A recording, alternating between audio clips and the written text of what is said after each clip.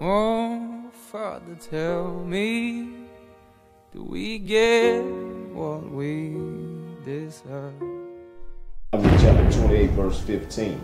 But it shall come to pass, if thou wilt not hearken unto the voice of the Lord thy God, to observe to do all his commandments and his statutes which I command thee this day, that all these curses shall come upon thee and overtake thee.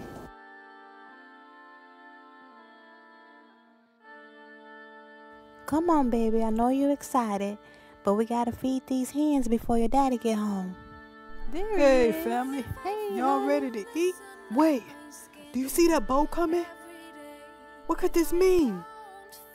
I'm telling you, May, I got a bad feeling about this. I don't know what it is. I just got a bad feeling. Deuteronomy chapter 28 and verse 68. And the Lord shall bring thee into Egypt again with ships, by the way where I spake unto thee. Thou shalt see it no more again, and there you shall be sold unto your enemies for bondmen and bondwomen, and no man shall buy you. Deuteronomy 28 and 49. The Lord shall bring a nation against thee from far, from the end of the earth, as swift as the eagle flieth, a nation whose tongue thou shalt not understand. Deuteronomy 28 and 66. And thy life shall hang in doubt before thee, and thou shalt fear day and night, and shalt have none assurance of thy life. Psalms 83 and 3. They have taken crafty counsel against thy people, and consulted against thy hidden one. 83 and 4. They have said, Come, and let us cut them off from being a nation, that the name of Israel may no more be in remembrance.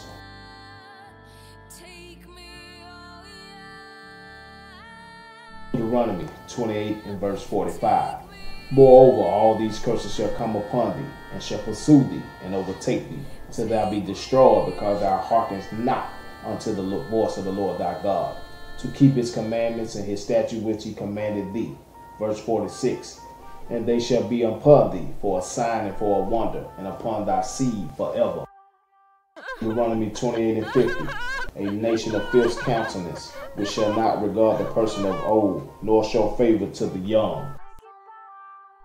How happeth it, Israel, that thou art in thine enemy's land, that thou art waxen old in a strange country, that thou art defiled with the dead.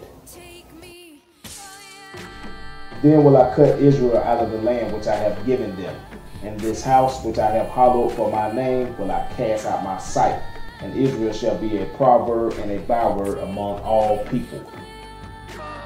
You were sold to the nations, not for your destruction, but because you moved God to wrath, you were delivered unto the enemies. And they have cast lots for my people, and have given a boy for a harlot, and sold a girl for wine, that they might drink. Behold, we are yet this day in our captivity, where thou hast scattered us for a reproach and a curse, and to be subject to payments, according to all the iniquities of our fathers, which departed from the Lord our God. Better stop all that crying there, girl, and get to work before I give you some lashings. Therefore shalt thou serve thine enemies, which the Lord shall send against thee, in hunger, and in thirst, and in nakedness, and in want of all things. And he shall put a yoke of iron upon thy neck, until he have destroyed thee.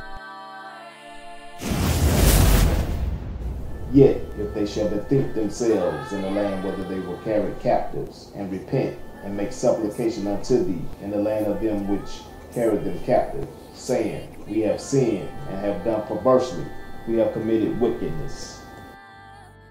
Verse 48. And so return unto thee with all their heart, and with all their soul, in the land of their enemies, which led them away captive, and pray unto thee toward their land, which thou gavest unto their fathers, the city which thou hast chosen, and the house which I have built for thy name, that he may incline our hearts unto him, to walk in all his ways, and to keep his commandments, and his statutes, and his judgments, which he commanded our fathers.